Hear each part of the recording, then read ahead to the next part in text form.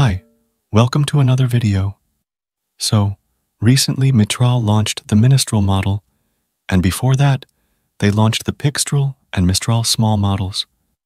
But with that model, Mistral actually launched a free tier of the API, which I glanced over in the Mistral Small video I did. But recently, I was checking that API, and what I found is just amazing. I think I'll be ditching Gemini Flash for this. Let me explain it to you first.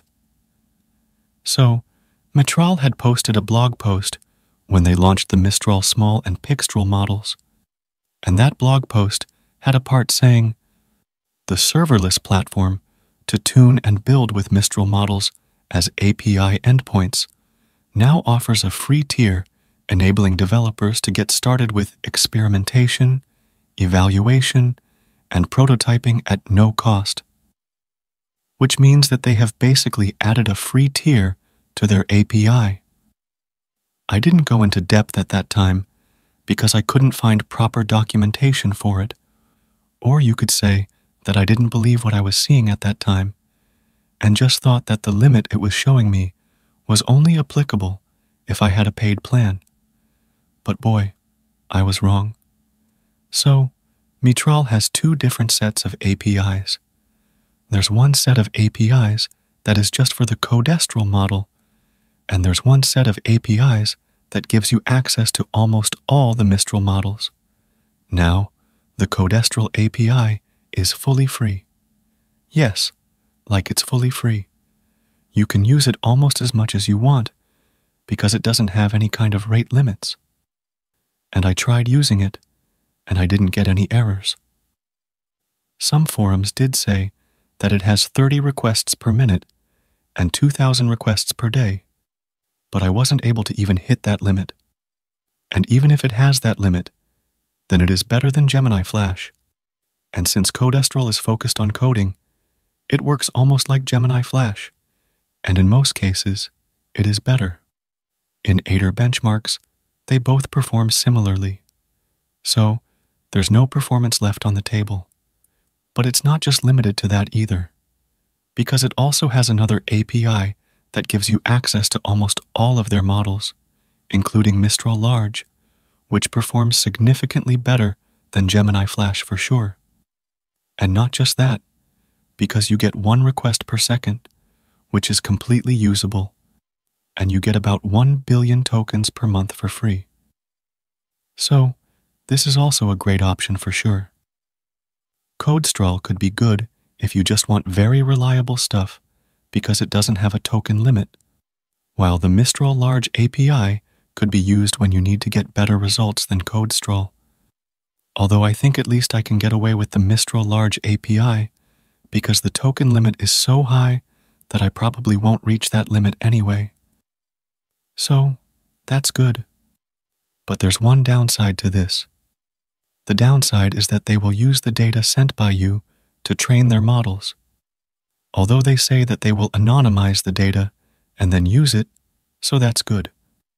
But Gemini also says the same. So, this is not an issue for me, but it may be for you. So, make sure you keep it in mind. Now, we'll be configuring it with both Aider and Cline. I wasn't able to configure it with Cline easily, but I have a workaround for it, and it works fine. So, we can use it with both. You can also use it with any application you have that supports the OpenAI-compatible API because it uses the OpenAI API schema. It worked fine with Aider, but had some issues with Cline, which I was able to fix. So, let's get started with Aider first, and then we'll go through the Cline setup because that's complex. Anyway, first of all, just go to the Mistral API platform and get signed up. Once that's done, you'll be asked to select a plan. Just select the experiment option, and it will get started, and you'll see these options. Now, just go to the API keys option here and create an API key here. This API key will be used when you use any Mistral model like Mistral Large, Pixtral, or anything. Once you have that, just keep it in a safe place because we'll need it later. Apart from this, we'll also need the Codestral API key because I'll also be telling you how you can use it as well. So, just go over here and get an API key from here as well, and keep it in a safe place too. Now, first of all, because we'll be using it with Aider, just go to the terminal and make sure that you install and upgrade it as well. To do either of them, just run the pip install upgrade Aider chat command, and it will get updated if you already have it, or if you don't have it, then it will get installed. Now, to use it with the general Mistral models, you'll need to first add your Mistral API key to the environment by using this command and writing the API key here. Once that's done, we can start using it. To use it, you'll just need to start Aider with Mistral as the provider and the model name you want to use. You can refer to the model names from the Mistral API site. Generally, you'd like to use the best model, which is the Mistral Large model. So, let's just run it with that.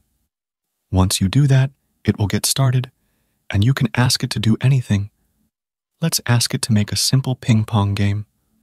Okay, it's doing that now. Let's wait a bit.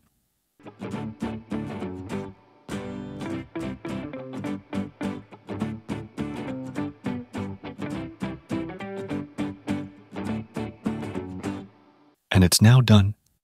If we run it, then you can see that it works fine. So, this is just amazing. Apart from this, if you want to use it with Codestral, just add the environment variable for Codestral API key and enter the respective API key. Once done, just run it with Codestral model like this. Now you can ask it to do anything. Let's ask it to make a simple to-do app using HTML, CSS, and JS. Let's send it. It's doing that now.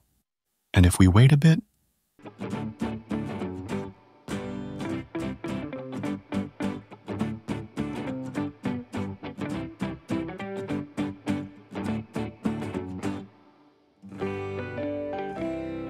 you'll see that it's now done.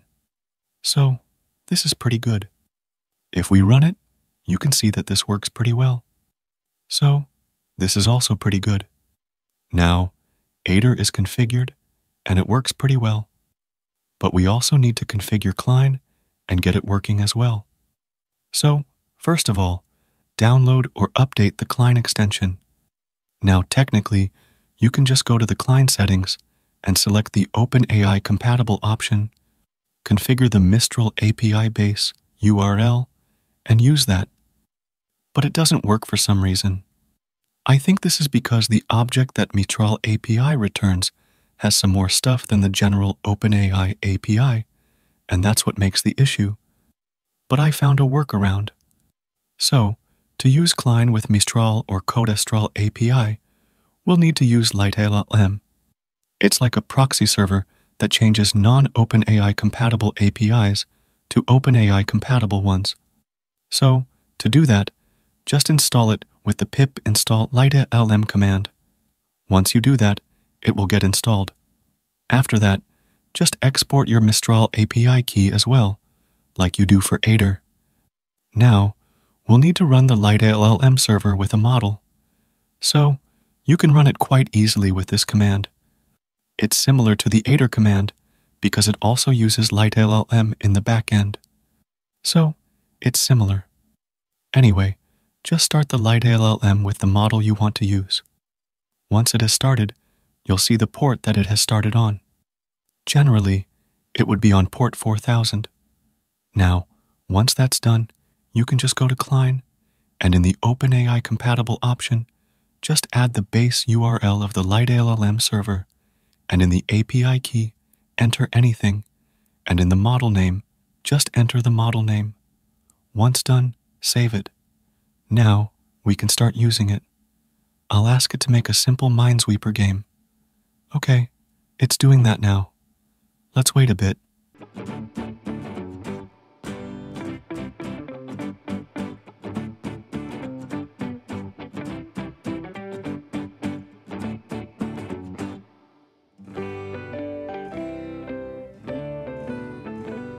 and it's now done. So, this worked pretty well. If we preview it, then you can see that this works kind of great as well. So, that's super cool. Furthermore, if you want to use it with Codestral, then just export the Codestral API key and run the Lite LLM server. Once you do that, it will also start working with Codestral. So, that's super cool as well. I think this Mistral configuration is something really good. I might just be replacing Gemini with Mistral, because if we see the Aider benchmarks, then you can see that Codestral is basically similar to Gemini Flash, and in my usage, it has been better in most cases as well. Apart from this, Mistral Large is even better than those, and really usable. So, I can just keep switching based on what I'm doing and everything. One thing that it lacks is the vision capability. Although you can change the model to Pixtral and use it for vision stuff, it doesn't work well in coding. So, I'll recommend using the Gemini models if you wish to use images in your prompts as well. Plus, Gemini is also faster. So, that's one thing to consider as well. I mean, it's always good to have more options than fewer. I'll be using it a lot going forward. Overall, it's pretty cool. Anyway, let me know your thoughts in the comments. If you liked this video, consider donating to my channel through the Super Thanks option below. Or you can also consider becoming a member by clicking the Join button. Also, give this video a thumbs up and subscribe to my channel. I'll see you in the next video. Till then, bye.